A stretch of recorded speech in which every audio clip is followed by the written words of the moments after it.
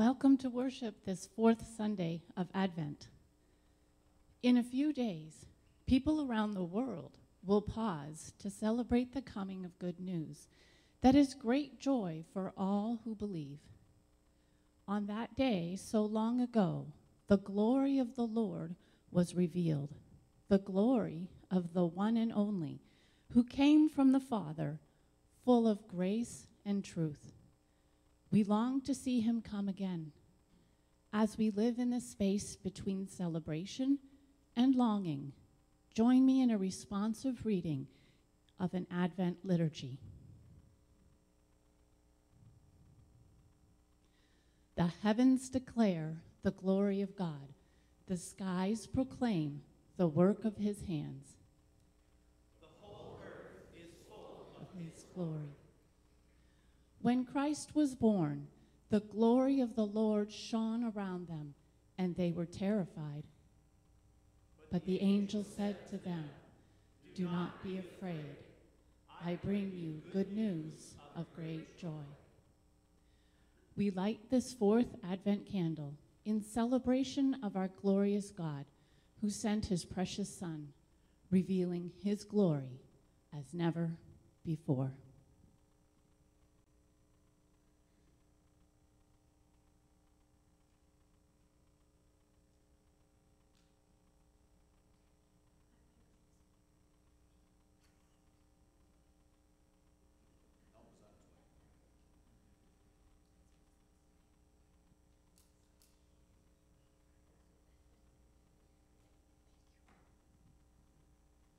Please join me in prayer to the one who has come and is coming again.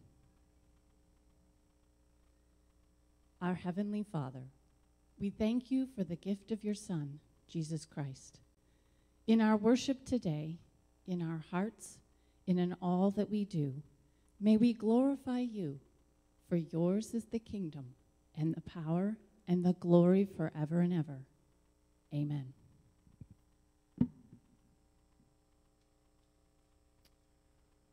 As we gather here this morning, the light of the Advent candle continues to grow. It's the good news, as we heard, of great joy, and I invite you to stand as we hear God's blessing and receive his welcome as well this morning. To all who gather, receive God's blessing this morning. Grace and peace to you in the name of the one who calls us to himself, in the name of his Son, Jesus, who redeems us for himself, and through the power of the Holy Spirit, who calls us again to himself. And together, God's people say, amen. In a moment, we're going to sing what is considered one of the oldest hymns in the Christian church, Of the Father's Love Begotten. Again, considered to be one of the oldest hymns. It reads like a confession of faith. It tells the story to a lost and a weary world of a love that is not bound by time. Tom's going to play it through once, and then we'll sing it together.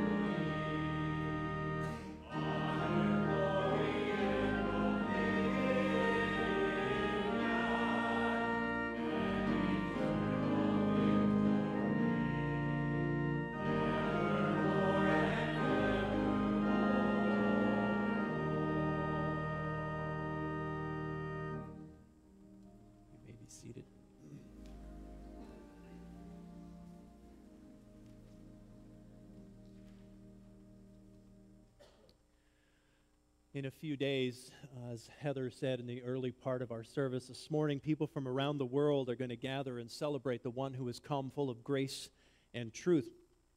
It's that grace that reminds us that repentance is so much at the heart of Advent expectation. As we hope for Christ's coming and his coming again, we shape and have our hearts ruled by the grace and truth of the one who is God's glory. So let's turn to him in a communal spoken prayer of confession together in a responsive reading. Have mercy on me, O God, according to your unfailing love, according to your great compassion, blot out my transgressions. Wash away all my iniquity and cleanse me from my sin.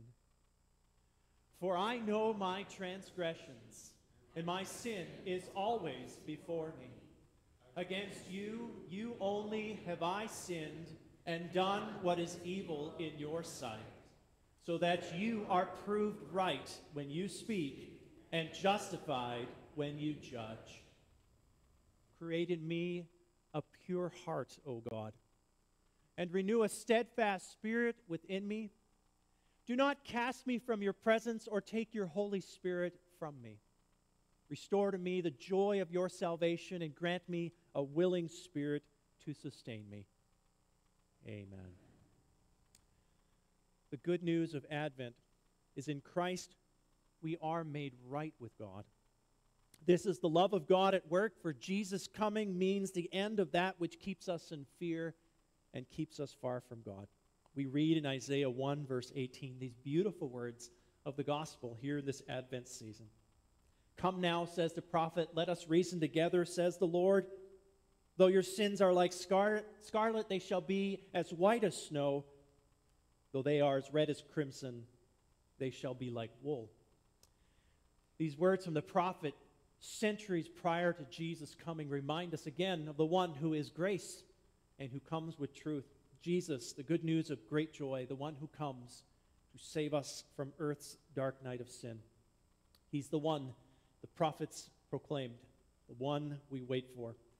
We commit ourselves to this child who is yet a king, and we're going to do that through a responsive reading once again, this time based on the beautiful words of Psalm 1, which many consider the great introduction to the entire book of Psalms, and all that faith is expressed in those words. Let's do this responsive reading together. Blessed is the one who does not walk in step with the wicked, or stand in the way of sinners, or sit in the company of mockers, but whose delight is in the law of the Lord, and who meditates on his law day and night.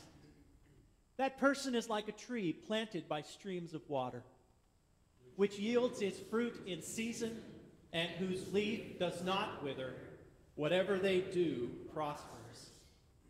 Your word is a lamp to my feet and a light to my path. Amen. Having seen God's goodness again this morning, receiving his grace, it's our joy to turn to God in a time of hearing from his word. I invite you this morning as we continue our series on a remarkable Advent to join me in opening a scripture passage to Matthew 1.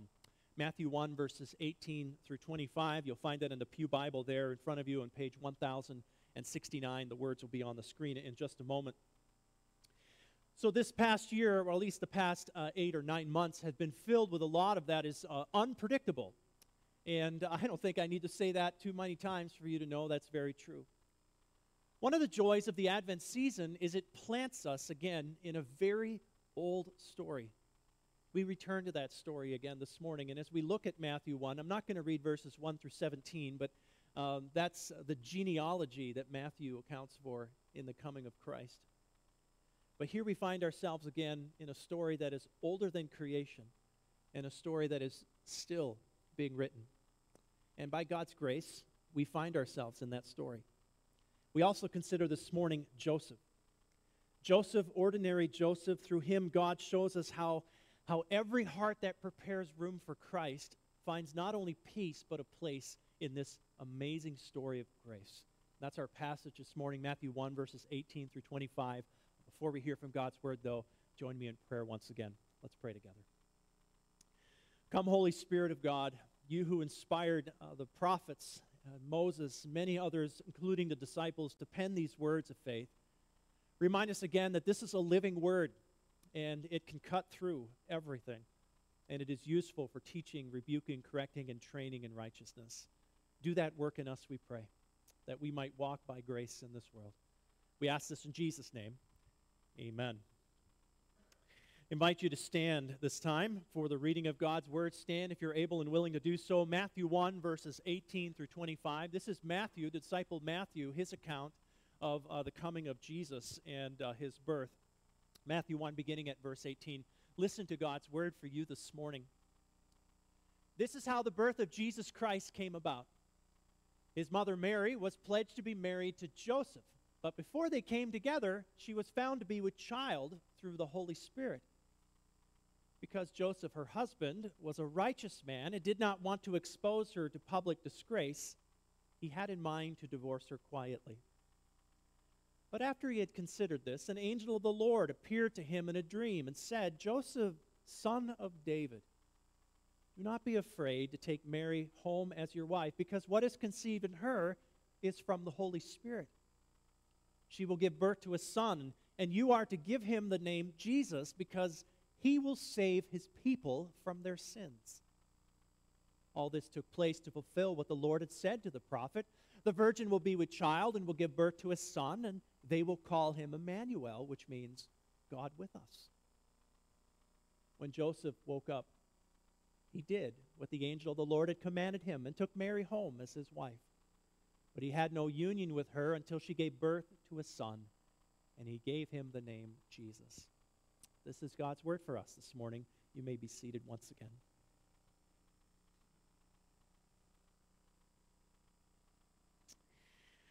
According to Andy Williams, Christmas is the most wonderful time of the year. Oh, and by the way, it's also the happiest time of the year. In case you didn't know that, in case you actually haven't heard that song like a bazillion times in the last few weeks. Now, why is it, he says? Well, he has lots of things, reasons for it. He talks about holiday greetings and happy meetings when friends who come to call, and apparently there's going to be much mistletoeing when loved ones come near, and on it goes. Now, obviously, this was written pre-COVID. Andy Williams seems to sum up what Christmas has come to mean for many people, especially here in our Western culture. It's a time to reconnect with family. It's a time to be with friends. But again, all kidding aside, a worldwide pandemic has placed quite a bit of that off limits. And therefore, this even in the last few weeks, and I saw it just even yesterday, this idea seems to be percolating up in our culture, and it's a scary idea. And that is that Christmas might be canceled this year. I saw a commercial just the other day in which to assure young children, I presume, but maybe those who are young at heart, that Christmas won't be canceled, is that apparently masks are worn even by the reindeer this year. Peace of mind right there, right? Now, I get some of the fear, at least if I'm approaching Christmas from a sentimental point of view. If Christmas is a cultural holiday, which, by the way, a scary comment I read this past week is if Christmas were canceled, the fact is it would still continue in many of its functional ways. If you even removed Christ from the story of Christmas, many people could keep celebrating, mindful or even mindlessly so, of that very fact. It may sound a bit cheesy, but Christmas cannot be canceled, can it?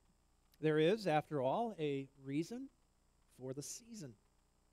And it reaches deeper, far deeper than sentimentality that, well, I know I'm being a little critical here. It's not like me so often. But some of the sentimentality that seems to too often rule our day. Now, I say all of that by intro in order for us to enter into the story well. I want you to know, and I think you know that, there is peace in a better story. And that story is the one that we pick up this morning in Matthew chapter 1. It's a story that includes a man named Joseph. Now, even before Matthew gets to specifically to the person Joseph, he does something quite remarkable, and I want to spend a few moments here, just looking at verses 1 through 17, and here's the first thing you need to know about Joseph, and that he is a part of a long chronological story. He is not a fly-by-night kind of person in this sense. God has planned this moment from the dawn of creation. And I think just from a faith perspective, that should overwhelm us for a moment. Most of us have an inability to remember things. If you were in my catechism class, you'll know that students in there, I tell them, you are terrible rememberers. I don't even know if that's a word, but you're terrible rememberers, because I'm a terrible rememberer too. And then we get to Matthew 1, and God puts together this lengthy genealogy. And now I'm going to go off something that just popped into my head and tell you this is a scary passage for somebody who is 14 years old, because that's how old I was when my pastor in my home church asked me to read this passage in front of the church during Advent. And being a 14-year-old, I want you to know that I thought I knew Scripture well enough that I didn't need to practice reading Scripture ahead of time. And now you should be, by this point, pulling out a Bible and going, well, what is this passage? And you should be looking at the genealogy with me for a moment and finding out that for a 14-year-old boy, how absolutely mortifying it would be to stand in front of a church and read some of the names on this list. I'd like to say I think it went well. I'm glad to say there is no video. The genealogy of Jesus. Matthew begins with this passage in which he wants you to know, and we need to know, when it comes to, we're looking at Joseph, right? When it comes to God's promise to redeem the world from sin, that there's a story behind the story that is very old. It's God's story. And here's a quick review again. Creation, fall, redemption. In our Reformed expression of faith, we love to talk about these dynamics of Scripture. Creation, fall, redemption. At the very beginning, God created everything to be good. We were to live in community and in a fellowship with the Father. The fall happened, and in this awful moment, this breathtaking disaster, that community was destroyed. But before the dust even settles, Genesis 3, verse 15, God tells us, look, I want you to know I'm securing a way back to myself. It's going to be costly. It's going to involve a descendant of Eve. And then the story of the genealogy comes in 3 chapters. There's Abraham. God calls one man out of all the nations and says, through you, I'm going to bless the world until one of your descendants is going to be the greatest blessing this world has ever known. Then in the second section of the genealogy, we see David. God calls David forward. And what does God promise David? He says, David, your throne will be forever. One of your descendants will be king for eternity. And then in the third section, we really have the exile phase of the story. It's a hard part of the story. It's a sad part of the story. But as you listen to Abraham and David and the exile, you find out when it gets to Joseph, God has been long at work in this. He has been long in work in telling you that in the midst of all the difficult times and all the difficult periods of Israel's story and of your story, in all the times in which there were less than exemplary people in that genealogy, God has been faithful. So the first thing that you and I need to have and know about Joseph is that, well, he's a descendant of David. What does that mean? He is but a part of a beautiful tapestry of God's grace. Outside of anything that Joseph's done, out of anything that he will do, God's grace meets him and Joseph. And that's just simple the gospel that comes to us even in our Advent expectation. It's grace upon grace upon grace. It's God being faithful to his promise. It's God's never-ending, always and forever love. That's the first thing that you need to know when you think about the Christmas story and Joseph's name comes to mind. He is part of a story of God's never-ending love. He is but one more part in the fulfillment of God's covenant promise, rooted in his faithfulness. The second thing we're going to talk about as we look at this passage is we have to talk a little bit about Joseph's character. Matthew introduces him as a man who was just and righteous. Now, we're known by a lot of things in our world today, but if you were to walk around and somebody were to say along the way, boy, there's a person who is just and righteous, what would come to mind? somebody who does good, somebody who makes good choices, lives wisely, right? Wise and righteous is like code in the biblical language, that here's a man who is walking by faith. That's a code, right? We've been studying the book of Romans, and we'll pick it up again in a couple Sundays. And this is the great story of the Bible, right? Those who walk by faith. That's Joseph. He's righteous and he's just. It means he's living according to God's standards. Big deal? Of course it's a big deal. You know, I know, it's not easy living by the standards that God has established. But in this tiny little town of Nazareth is one man who happens to also be a part of this great genealogy, the great story of God's unfolding great, is a guy named Joseph who's living by faith. In a world that had to be very much similar to ours in this regard, in a sense, he's countercultural. In this sort of sense, he's going against the tide of his day. But even so, of Joseph it said, he is a just and a righteous man. And here's why that matters. Because like all of us, it's going to get challenged. Joseph finds out his betrothed, so they're not married yet, but in the Jewish culture, this year-long betrothal is like marriage. It's like they're married. And in order to separate, you still need a divorce, even though they've never had united physically. He finds out Mary is pregnant. Now, remember, he's a just and righteous guy. And let's be honest, it's hard. It's hard for us to be that kind of person. It's not easy for us to do what is right. Sin makes us self-absorbed. Sin makes us self-focused. Look at anyone, if we did our service this morning well and you entered into that time of redemption and you had that reflection moment, says, God, my sin is great. Jesus, you're a great Savior. But in that reflection time, you're realizing it wasn't easy for you this past week. Sin makes us self-absorbed. Sin makes us self-focused. And now we find Joseph, and his righteousness stands out. Why? Well, because he's going to do something, or he tries to do something, that is really for the sake of Mary. He places her safety, he places her security ahead of everything else. He makes a plan. That plan is really merciful. It's a merciful solution to divorce Mary in quiet, because by perception, she's been unfaithful. By Jewish law, to be unfaithful is to be stoned, to be set outside, to suffer the consequences. Every perception says Mary's been unfaithful to her vows. A messy public debacle didn't seem wise.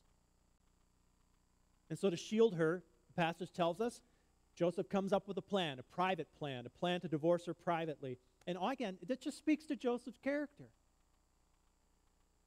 Compassion moves him to come up with this plan. And I think, I know this to be true of me, there's something in that that speaks to my heart that says, is compassion my first response? It's hard for us to be just and to be righteous.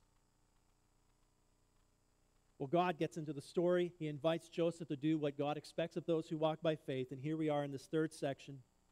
An angel addresses Joseph as the son of David. So all of a sudden we're back to the genealogy again.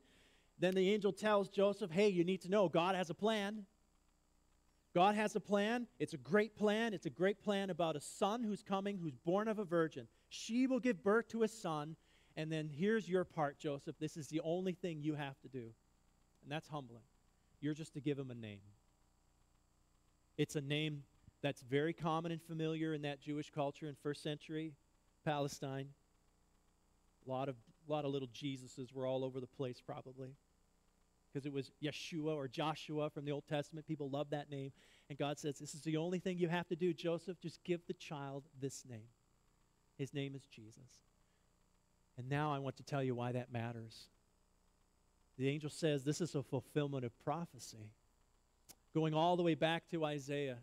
Isaiah 7, Isaiah 9. All of these passages which spoke of the one who was to come. He is Emmanuel. He is God with us. And he's come to save us from our sin. All of that to say, we've talked about this chronology where Joseph fits into. We talk about his character, and now we have this moment. When you guys hear this, when we hear the good news of great joy, it's supposed to do something. In fact, Jesus makes clear in the New Testament, we'll tell that the world that we're belonging to him by the fruit. And here's this fruitful moment for Joseph. The angels come. Don't be afraid. Why not? Well, don't be afraid that God's voice is the best voice to listen to. Don't be afraid to heed God's voice. Don't be afraid that the sinless Savior is coming who's born of a virgin. And again, I talked about this last Sunday, this virgin conception is so critical to the biblical story. There is no salvation apart from the incarnation. Don't be afraid, the angel says. Don't be afraid to heed God's voice. Take Mary home. And all of this is an obedience moment. It's an obedience moment for Joseph. Whose plan will he follow? If you think it's hard being just and righteous, it's even sometimes harder to live in submission to God's plan. You and I, we struggle with this all the time. Our culture comes at us and tells us, hey, here's how A, B, and C should work. And then we look at Scripture and say, no, that's not how it should work. I'm going to live according to God's plan. Joseph has one of those moments. And this beautiful thing is that Scripture doesn't even make a big deal about it in a way. It just says, when Joseph woke up, he did what the angel said. Faithful obedience. He didn't tweet about it, didn't put it on Instagram, wasn't on Facebook. There wasn't a YouTube video about how great Joseph was in that moment. Just a simple, humble obedience. He obeyed. By faith, he took God at his word, and he did what obedience expects of those who trust in God. His obedience, in many ways, is, if you read the entire Gospel of Matthew, it's a theme of Matthew that he's going to thread throughout this book. And the question is, what does it mean to be a disciple of Jesus? What does it mean? The relevance of that question has never diminished in almost over 2,000 years. What does it mean to be a disciple of Jesus? Well, it means to embrace core truths. It really does. There's an orthodoxy to the biblical faith. We profess it. We profess things to be true, things that are rooted in God's covenant promise. You remember the genealogy? There are truths that are central to who we are. Among them, the incarnation, the Word made flesh, who dwelt among us. We must recognize that faith is an expression of firm beliefs. But then we need to talk about what we find this discipleship moment in Joseph. Character matters, so does obedience. Character matters. It matters what's going on in here. It matters what is shaping my life. When we live in the light and the peace of the gospel, it needs to be said of us what's said of Joseph. Like, hey, you know what? There goes a person who is just, and there's a person who is righteous. We aspire to many things in our world. Not all of them are bad. Accomplishments, things that are credited to us as being milestone moments. Those are good things. But here's a spiritual qualification that God says matters more. Your character matters. It matters where your heart is bent toward in this life. It's a discipleship question. What does it mean to be a Jesus disciple?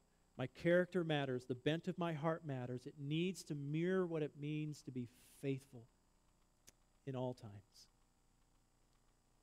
But faith doesn't happen in a vacuum, so obedience matters too. Knowing God's will isn't enough. Ordinary people, from the very beginning when God called Abraham out, ordinary people who live by faith, God's always made it very clear. He says, look, here's what it means to believe in me, and now follow me. Here's what it means to trust me. I think the writer of Proverbs captured this so well, right?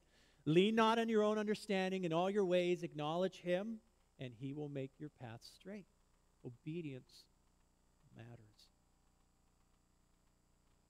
Joseph becomes sort of the proto-disciple in the gospel. Matthew's going to show us through the life and ministry of Jesus all that it looks like from here on out, but here's your first introduction. It's all by grace, genealogy. He chose you. It's a life of character, and your conduct matters too. It's discipleship. We're supposed to put on display this beautiful story of grace. We are supposed to put on display the story that's older than creation, and it's still being written. And as the story is continuing to unfold, and you're part of that story, and I'm part of that story, we have to have a posture that says there are no shortcuts in God's story. It's not going to be easy. But for over 2,000 years, the Church of Jesus Christ has found there are faithfulness in it, and it's worth it. It's worth it. For we follow the Word made flesh who dwelt among us. You have seen his glory. You have seen the glory of the one and the only who came full of grace and truth. And he says, come find your place in my story. Just like Joseph did. For I'm Emmanuel. I am God with you, says Jesus. The Gospel of Matthew is really a story that's all about discipleship. And Joseph, again, proto-disciple, first one in some ways. Calls us to resilience. It calls us to say, hey, is it worth it? Yes. Because we have a peace in this story that surpasses human understanding. Joseph's part in God's story, just in some ways, just really reminds us of our willingness to take a journey of faith with this Jesus. He was born in a manger, a child and yet a king. Will you follow him? Will you give your life to this one? It will be costly. Know that. I've said here before, sometimes when we share the gospel with people, we don't give them the full story. We need to do this better. Yes, the Father loves you in Jesus. Come to him and find your life forgiven. But you need to know that from that moment on, everything changes. Everything. He calls you to absolute, total commitment. I started out by telling you a little bit about Andy Williams' philosophy about Christmas. You're probably going to hear that song a few more times between now and Christmas Day. I kind of like it, actually. Kind of catchy. The problem with it is it over-sentimentalizes Christmas. If this past 9 months have reminded us again, we are not in control. There are things that we're called to do as faithful followers of Jesus, to say that he is in control. The danger of over-sentimentalizing Christmas is it strips away what peace we can find in the midst of it. Far more than sentimentality, at Christmas we celebrate a Savior who is Christ the Lord, in whom our sins are forgiven, which is why Christmas can't be canceled. You can't cancel God's grace. You cannot cancel a story that says walk by faith. You cannot cancel a story that says live by faith either. You cannot. In Christ we have a peace with God that is far greater than anything this world can offer. And now, in light of this, people of God, we're going to end our service. Go out and be. Be the story that sings. Sings of an old story that's still being written. A story that is full of grace and full of truth. Of life that is never ending. Of a peace that comes to those on whom God's favor rests. There is a story to be told. Let's sing it. It may not be the happiest, but it can be the most peace-filled reality of your life and mine. That's why Christmas can never be canceled, ever. Let's pray together. Father in heaven, we thank you for a joy that is never ending, for the promise of grace that comes. And you're reminding us again this morning here through an ordinary man named Joseph. We're chosen by grace. We're called to live by grace. We live for your grace too each day.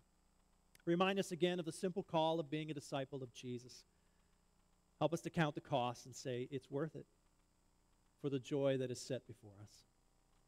In these next few days, rewire our hearts so that though we experience some disappointment, truly, it does not overwhelm us, because there is a peace that can never be canceled. In that joy and that peace, may we rise from this place and go to love and serve Jesus in the days to come. In his name we pray this. Amen.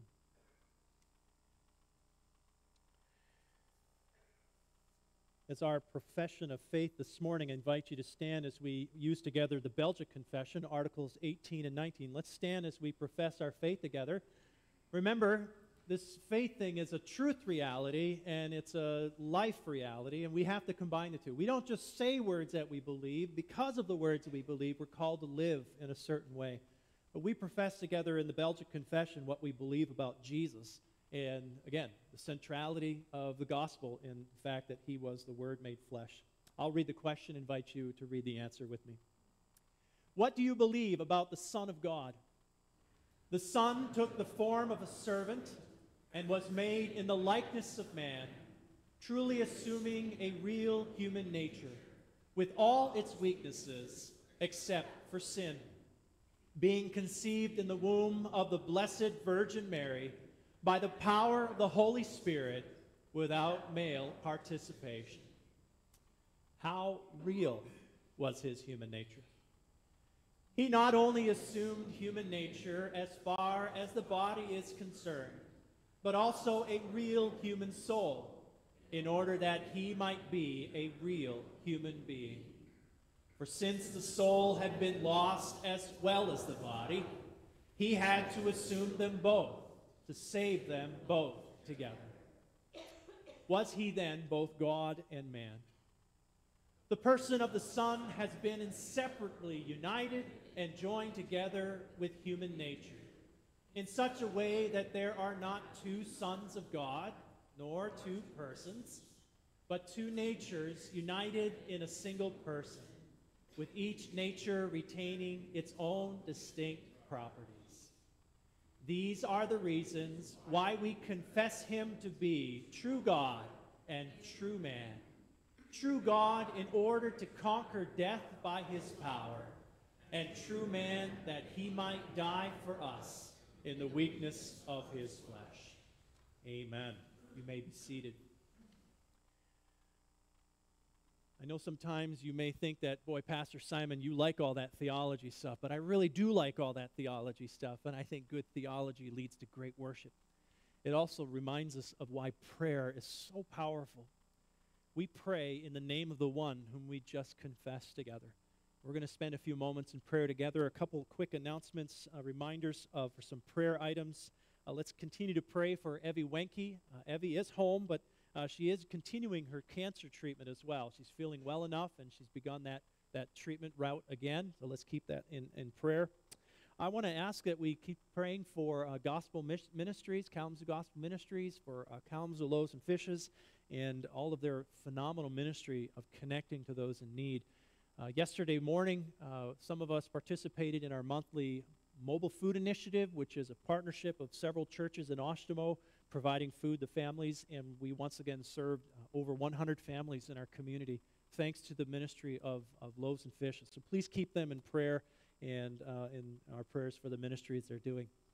I'm also reminded every year around this time, and not that I don't pray for our missionaries, but this time especially this year, why we pray for our missionaries with some earnest.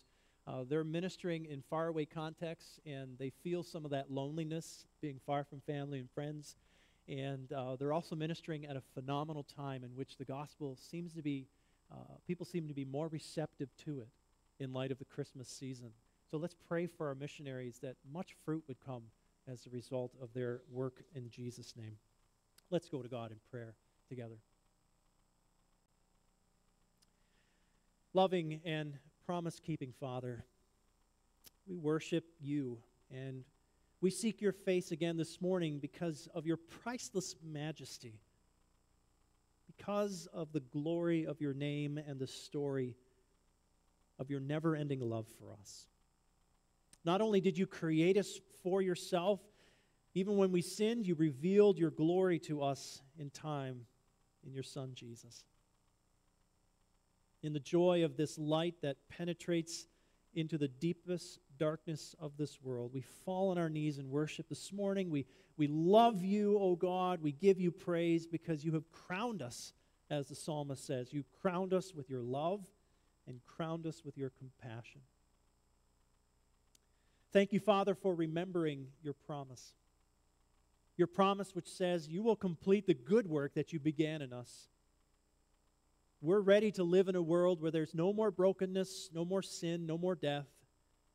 A world when there is no more mourning or crying or pain. A world where there is no more cancer, no more heart disease, no more freak accidents. A world where there are no more tensions and conflicts and stress. We long for that day. And until that day comes, may your light shine in us. Thank you today. Thank you forever that our lives are now hidden in yours, and your life is now growing in ours, and we can walk by faith in this world. We pray this morning for those who do not know you yet, who have not yet experienced the joy of your precious grace. Grant them a saving knowledge of Jesus Christ as Savior and of Lord. And God, help us to share this good news of great joy. Help us to make the gospel beautiful and irresistible to others. We pray this especially for those who are serving as missionaries, both here in this North American continent, but also around the world, oh God. Hearts seem a little more receptive to this good news. May the fruit of their work and the labor of our hearts together combine to see your kingdom come and your will be done. Refresh us for this work. Stir our hearts to this noble cause. God, we pray this morning for those in our community of Christ followers who are dealing with significant challenges. Some of them are in need of your physical healing. Many are in need of your spiritual healing, and many others of emotional healing. We pray for that for our children, that you would comfort them each day as they treasure your grace. Pray this for young adults and our elderly members and all of us, oh God. We pray for a world in which it's crying out for justice. All is not well. And so in whatever way necessary, may we claim Christ as Lord as we love our neighbor through selfless giving and tender compassion. Thank you for the Kalamazoo Gospel Ministries, for Kalamazoo Loaves and Fishes, and many other agencies that we partner with as they strive to share your mercy. It's a hard and sometimes unappreciated work, but may they not grow weary in doing good. Father, we pray for those who are facing temptations that seem unbreakable. Grant them your strength. We pray for those who are struggling under peer pressure. May they find that you, Jesus, are enough for each day. We pray for those who are struggling to find their way. Lead them, O Lord, to yourself, that you might guide their steps. As Christmas Day approaches, we thank you, God, for coming to us in Jesus. He is our peace. He is your best love for us, and in his name, may our lives tell the story of this grace, of beautiful mercy. We pray all of this in the name of the one who was born in a stable and yet as our King. Amen. A couple of announcements before we get to our conclusion of our service this morning. A reminder that we are meeting here in this facility for our Christmas Eve service this Thursday at 6:30. It is a candlelight and carol service. We have designed the service in light of our COVID restrictions about the number of songs we can sing. So we've lined up some musicians who will also display a wonderful glory of God's grace as they play their music in our service as well. Come and join us. There will be candles to light at the end of the service. We'll conclude by singing that beautiful song, Silent Night, Holy Night. So that's Thursday at 6:30, a joyful time to gather and celebrate the coming of Jesus. If you haven't seen our Heritage Happenings yet, you can pick up a copy at the Information Center, just highlighting some ministries happening around us. We're still collecting winter clothing for the Kalamazoo Gospel Ministries. You'll see an update for the Roshan School that we're supporting, a great effort of some of our members supporting the Rashan School in Pakistan, and then some other items in here as well, including ministry to our homebound members. We're sending cards and blessing them in that way, so be sure to make a note of that. Finally, our offerings and tithes this morning. This is our opportunity in response to God's goodness to show His favor to our world today, and our offerings support the ministry of this church. And our kingdom cause this morning, I believe, is Kalamazoo Gospel Ministries. Could we advance the slide, please?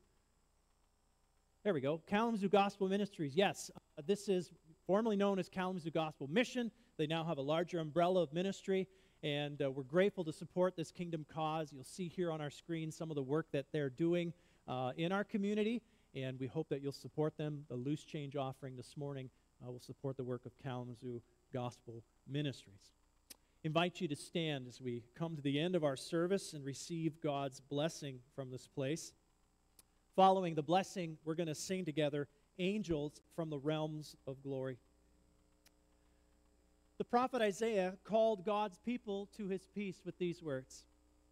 The people walking in darkness have seen a great light. On those living in the land of the shadow of death, a light has dawned. He is the Prince of Peace. As we go, may our commitment of faith and our walk of obedience reflect the life that is rooted in Jesus Christ. As His disciples, people of God, receive His blessing as you go from this place. The Lord bless you and keep you. The Lord make His face shine upon you and be gracious to you. The Lord turn His face toward you and grant you His peace. Together, God's people say, Amen.